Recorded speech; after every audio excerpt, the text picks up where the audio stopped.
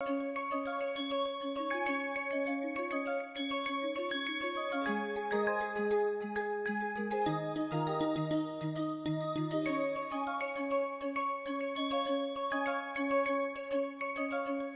everyone, welcome to another session in nonlinear control.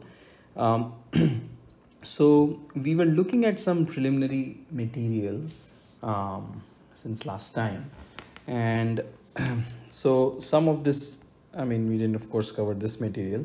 We were looking at a few myths and temptations in nonlinear control. This was sort of one of the first things that we looked at, basically meaning to say that the function convergence doesn't mean the derivative convergence, and the derivative convergence doesn't mean the function convergence, and so on. All right. This was sort of the first thing that we did.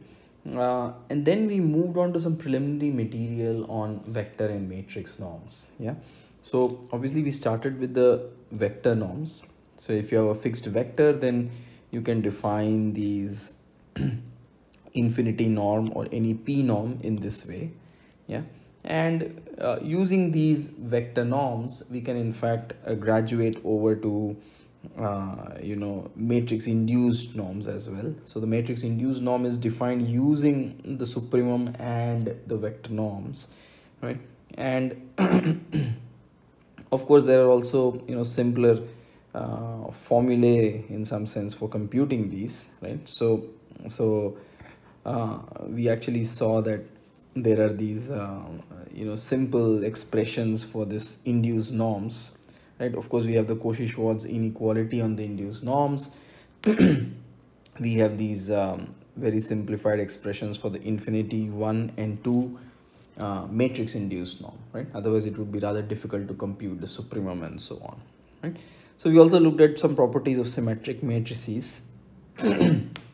And in general we looked at the notions of what is a normed linear space. So some more abstract content is what we discussed. So these were ideas on what is the notion of a vector space or a linear space having a norm, essentially a notion of length, if you may.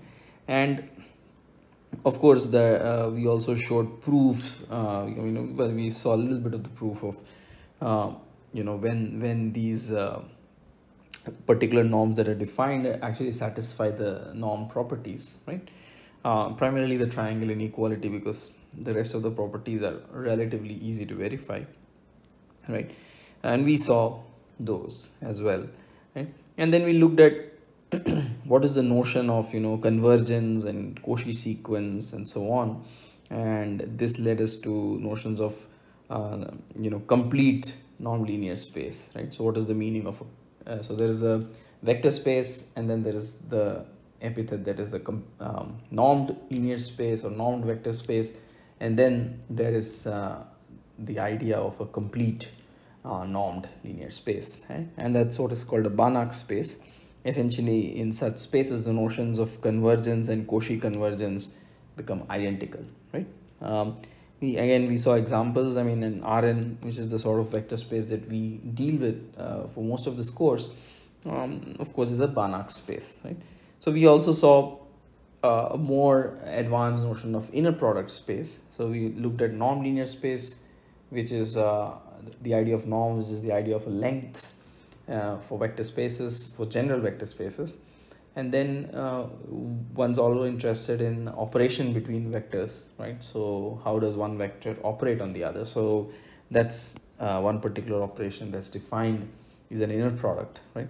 And so a vector space that is a normed space, or in fact you don't necessarily have to a norm, but anyway, the normed vector space, if it's endowed with an inner product, is called an inner product space, right?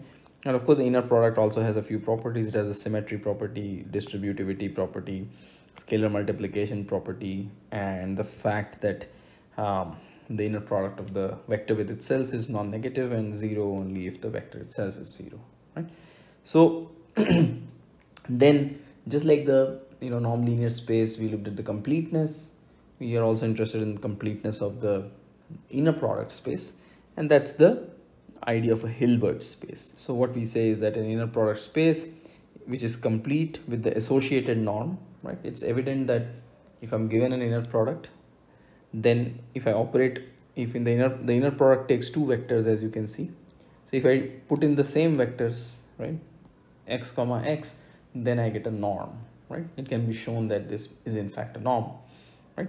And so the idea is that if the vector space is in fact complete with this particular norm that's generated from the inner product, then what we have is called a Hilbert space, right? Again, as always, Rn is an obvious example, right? So once we looked at this, we wanted to look at signal norms. We sort of went over this in not so much detail, and so that is the first thing we want to do today, is that we want to look at the signal norms in a little bit more detail.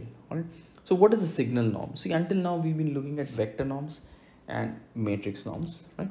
Signal norm is also a norm that's defined on a vector space, right? So, but the only difference is we are now talking about a vector signal, which means that it's a map from time to Rn, right? And that's what most of the states that we will be looking at subsequently are, right? Eventually, once you solve a nonlinear differential equation, what you get is a function of time, right? And it's typically a vector function of time, right? Because you will have multiple states, right? You will have more than one state. So you typically have a vector function of time, right? And so what we then do is we define these signal norms, right? So the P signal norm, which is denoted in this way, right, is defined using the vector norm. Yeah, please note that the vector norm contains the time argument, right? Because it has to, because the vector norms are for fixed vectors. So until I fix a time t, x of t is not a fixed value, right? So therefore, in order to evaluate a vector norm, I will need to specify the time. Therefore, whenever I'm talking about a vector norm of a signal of a time varying quantity, I will have the time argument in here, right? It's almost like saying that I have a signal and I'm looking at the value at some particular time, right? So that's the idea. So using this vector norm, and note that this is arbitrary vector norm. We didn't say that it's the 1 norm, 2 norm, infinity norm or anything, because you see no subscript here, right? So this is flexible, right? So we take this vector norm, take its power to the power p, and integrate from 0 to infinity over time, and then take 1 over p, right? That's what is the P signal norm. Yeah, P signal norm. Similarly, we have the infinity norm, which is defined slightly differently using the supremum. It just says supremum over all time greater than or equal to 0 norm, vector norm of xt. Okay. Now, as I said, the vector norm used is arbitrary, but typically for a single problem, for evaluating a single particular problem or a control question, you would always use the same vector norm for all the vectors you have. Okay. Otherwise you will end up getting really ridiculous results. Yeah. So it's important that you're consistent. You use the same vector norm everywhere, but the choice of that particular vector norm that you use for the entire problem is completely free. Yeah. You are free to choose which vector norm you want to use. Okay. Great. Now, so obviously that's what we are saying here. The choice of the vector norm doesn't matter, but do not switch. So be consistent throughout the problem. Right? Now, one of the important things that we define here is that if a particular signal norm is finite for any given p from 1 to infinity, then we say that x belongs to this script LP space. Okay, this is a very large class of functions, yeah, which is called the LP class of functions. Okay, and these are very important classes. They appear everywhere in analysis, Fourier series. These are essentially some kind of advanced integrability type conditions, right? Because as you can see, each of these norms is defined using integral of some power of the vector norm, right? So these are like integrability conditions. So if you take p equal to 1, this looks like a classic integrability condition, but if you take p equal to 2 and so on, they're just advanced versions of the same integrability condition. Okay, so please remember that these define a very, very large class of functions, right? right? And very, very large and very, very useful class of functions. Okay. So one of the important things that we realize immediately is that when we say that x belongs to L infinity, we are just referring to a bounded signal. Why? Because the infinity norm is just defined by the supremum over all time. Yeah. So it's easy to see, easy to prove something like this. How do we go about it? If x is bounded, if x of t is bounded for all time, it means that there exists some constant m such that the vector norm of x for a particular time t is always less than or equal to m for all t. Right? This is true, this holds for all t, right? If you fix a time, then the vector norm xt is always going to be less than or equal to m. Okay. All right. Again, this m may vary depending on which vector norm you chose, but there exists such an m. So we don't have to worry because we are going to be consistent. We're going to use the same vector norm all the time. All right. Great. Now, once you know that the vector norm x of t is less than or equal to m for all t, the supremum also has to be less than or equal to m. Because if at every instant in time I evaluate the vector norm and it's less than or equal to m, then the supremum also has to be less than or equal to m, right? Because supremum is nothing but the least upper bound, right? So I'm saying m is an upper bound for all time, therefore m also has to upper bound to supremum, right? Which means that there is a bound on the supremum norm or the infinity norm, therefore x belongs to L infinity, right?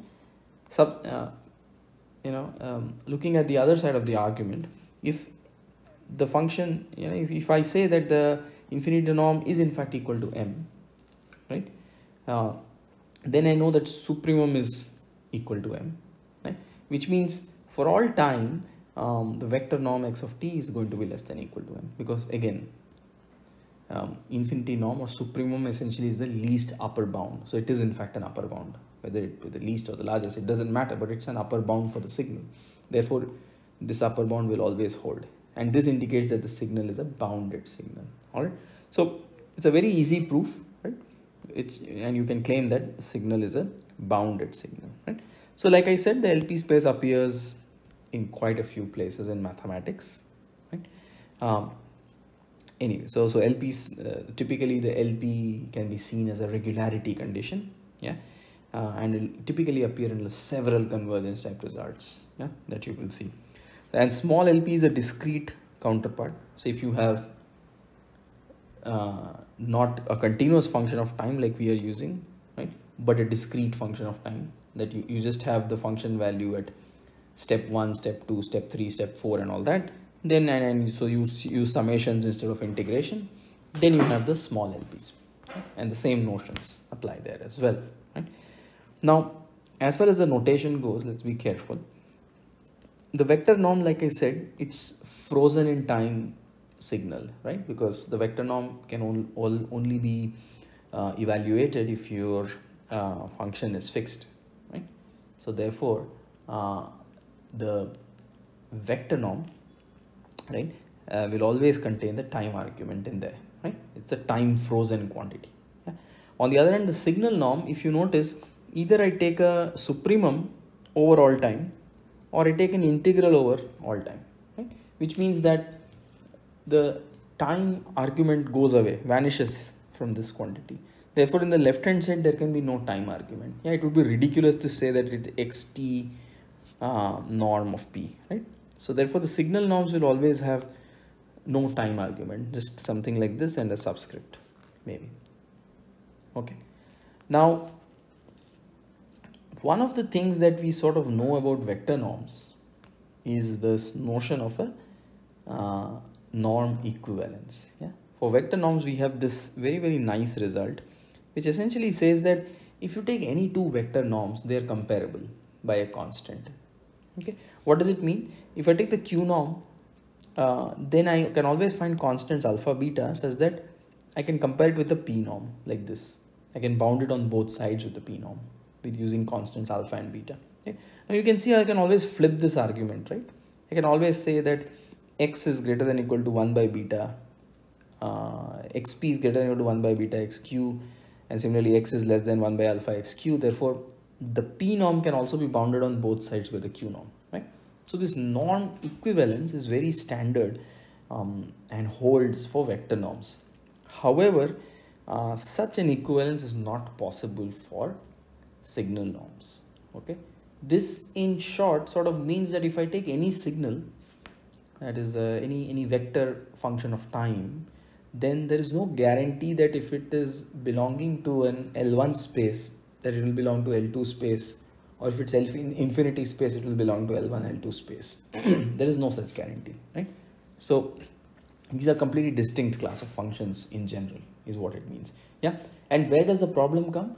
Because you're sort of trying to integrate over all time, or trying to take supremum over all time. This is where the problem arises. And let's see some examples of this.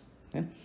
So the first very standard example is this function, vector function xt is cosine t sine t, right? And what is the infinity norm? So I'm going to take, it's my choice what vector norm I choose. I choose to take the 2 norm because you can see that the 2 norm is very easy to compute in this case. Right? So the infinity norm is just supremum of the 2 norm over all time. Right? And what's the 2 norm? It's just 1. Okay, so the supremum is actually equal to 1. Right? The supremum is actually equal to 1, as you can see here. Right? Now this means that the supremum is bounded, therefore the infinity norm exists. Yeah, therefore x belongs to L infinity as per our definition. Right? If a function has a finite LP norm, then it belongs to the LP space. Right? It has a finite infinity norm, therefore it belongs to L infinity space. Yes. Now let's evaluate the 1 norm, or the x1. How will it look like? In this case, instead of taking the supremum, you're just integrating from 0 to infinity, and this quantity is still 1 because nothing has changed. I've still taken the 2 vector norm, right? I've chosen to take the 2 vector norm. I'm choosing to be consistent, right? Therefore the 2 vector norm still evaluates to 1. However, now if I integrate this 1 from 0 to infinity, then I get infinity, right? Therefore the 1 norm is not finite anymore. Therefore x does not belong to L1, right? So therefore there's no way you can propose any kind of non-equivalence like this, because one quantity is finite, another quantity is infinite, right? Therefore there's no way there can be an equivalence, right? Because there can be no such constants relating a finite quantity and an infinite quantity, right? There exists no such constants, right? So it's pretty obvious that signal norms are slightly more evolved or involved notions, where this sort of norm equivalence kind of things don't hold. Okay, so the only thing the norm equivalence basically says for these kind of examples is that instead of the 2 norm, if I had chosen some other norm, say some 5 norm or 3 norm, nothing would have changed. The constants would have changed a little bit. That's it, right? The constant here would have changed. That's it. And that's all we are saying with norm equivalence here. Yeah, it doesn't mean that this would not be infinity, so it would still have been infinity. Okay, all right. So let's look at some other examples. I mean, we just looked at an example where a function is bounded or L infinity, but not L1. What about the other cases? What about a function which is L2 and not L1? So this is one such example where a function is f of x is defined as 1 over x for all x greater than or equal to 1 and 0 otherwise. So let's evaluate. I mean, this is a scalar function, so there is no choice of vector norm or anything like that. The norm is just the absolute value. So what is the L2 norm? So if I want to say that I want to compute the 2 norm, then I will just have 0 to infinity f of x absolute value squared to the power half.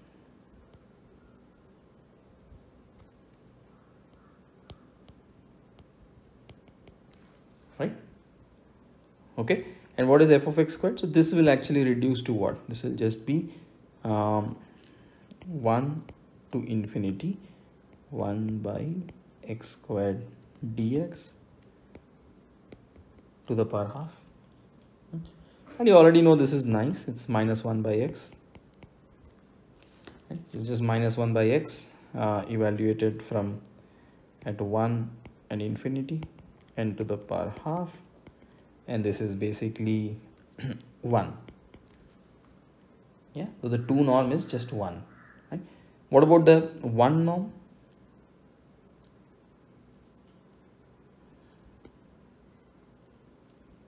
What about the 1 norm? This is a problem, right? So the only difference that will happen is that this will become 1 to infinity 1 by x dx. All right, and this is a problem. Why? Because this is going to be log x from 1 to infinity, right? And this is infinite.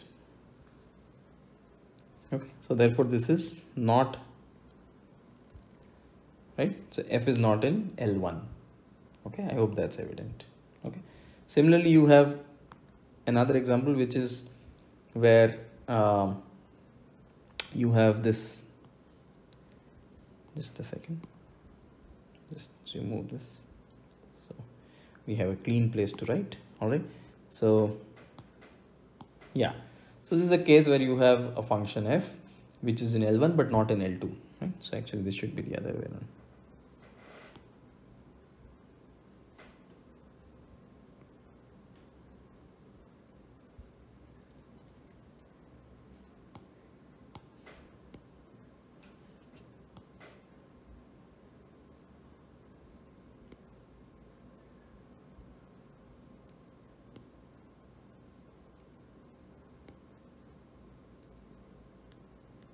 Just a second, I'll fix this. L1 not in L2. Okay, so again, not difficult to evaluate, I guess, right? That this function is L1 not in L2.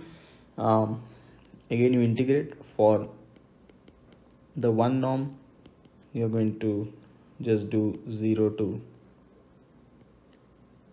infinity, and you have f going from, right, and this will actually reduce to this, just 0 to 1, right? Interesting thing is this is only from this is not actually at 0 but at 1. Okay, but we'll still do this integral like this. So this is just 1 over square root of x dx. Okay, and this will become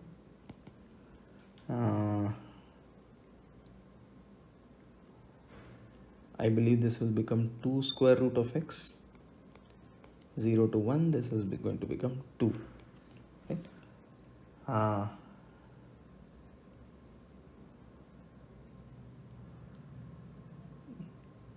Yeah, I think that should be fine. Yeah, I think that should be fine. Anyway, we can check. It's just this factor of 2 that you have to check, but otherwise I think this is fine. Yeah, and if I do the f2, now what happens? It's 0 to 1, 1 over x dx to the power half, and again this will land you in trouble because this will become log of x 0 to 1. Yeah, and the problem is at x equal to 0, this is undefined, right? It's minus infinity, right? So this is again going to go to infinity. All right, so that's a problem again. All right, so that's not so these are some nice examples, right? That works for one space, right? It's in L1 or not in L2, L2 not in L1, L infinity not in any LP, any other LP, and so on. Yeah, so you can create many such counter examples, right? So basically to indicate that norm equivalence does not hold in general, right? So in signal, in the case of signal norms, and expected, right? Not since we are talking about general, much more general norms, right? So what I wanted to look at is, since we have looked at so much of the norms, we've looked at non-linear spaces, we've looked at the idea of the fact that the norms follow triangle inequality. Obviously, one of the key properties of norms is triangle inequality. But one of the other properties, and then we also saw it for the matrix norms, is this sort of a Cauchy-Schwarz type of an inequality that the norms really follow. Yeah. So this Cauchy-Schwarz inequality, of course, we stated it without any proof here for the matrix case. but I wanted to work out a simple proof of a Cauchy-Schwarz inequality for the general case, right? So this is the notation that you have two vectors x and y which belong to a normed linear space. So there is a vector space x and there is an inner product. Sorry, in fact, it's not a normed linear space, it's an inner product space, right? And the inner product, and this is in fact the Cauchy-Schwarz inequality that we want to prove, right? For the matrix case, you've already seen that, and this is the more general one, right? So this is a very nice, nifty, simple proof. So if you take any vector u, it can be written as these two components, that is a component in a direction of some vector v and something orthogonal to that, right? So how do you get the component along v? You just take the inner product and divide it by norm v squared, right? So essentially it's the inner product is seen as a projection, right? The inner product is seen as a projection, and then you have some vector w which is orthogonal, right? Which is orthogonal to v, right? So you can always break any vector in these two components, if you may. Okay, in these two components, a component in the direction of any arbitrary vector v and something that's orthogonal to it, right? We are not even saying that this is, we're not trying to even define what this is, more explicitly, because we don't need it, right? Now, if I take the inner product of u with itself, right, then you can just write this formula again, right? So basically this is u, so I just repeat the same thing here, and then I expand it, right, using the inner product ideas, right, how inner product works, right? So from the first two, I will have uv over norm v squared whole squared, right? Basically this multiplied by this, and then I'll have a v inner product with v. And then I will have a mixed term, which is twice uv divided by norm v squared. I believe this should be norm v squared, right? Because of the, it should be norm v squared. And then there will be a v inner product with w, right? And then you have a w inner product with w as the last term, right? So now, anyway, we are not too concerned about what this is going to look like and so on, this last term, but we know that this guy is going to 0 because they are orthogonal, right? Remember that I could have expanded this term very easily as well, right? If I simply say, if I, instead of w, I use a w bar, and then I say that I take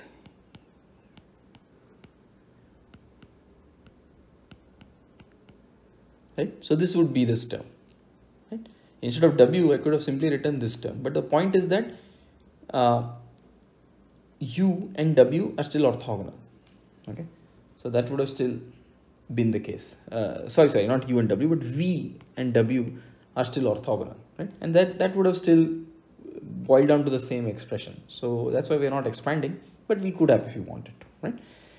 All right, great. So basically using the fact that any vector can be written in components of a vector v and something orthogonal to it, okay?